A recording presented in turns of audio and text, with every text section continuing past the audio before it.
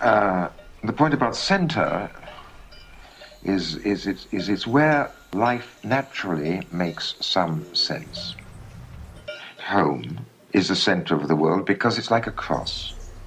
There's a vertical line and there's a horizontal line.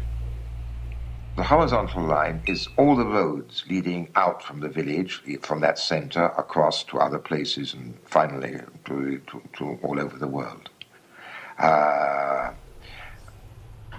It's the way you get to that home on the surface of the earth. And then there is the vertical line, and that is where the dead and maybe the unborn go up and down between earth and heaven.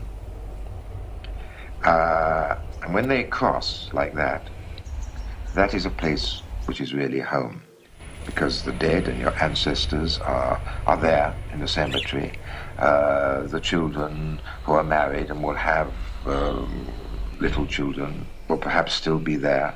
And then there is all the traffic of the world. And when you live in a situation like that, the question of answering why are we here, the question of finding sense, is much easier to answer. But in how many places of the world is that now true?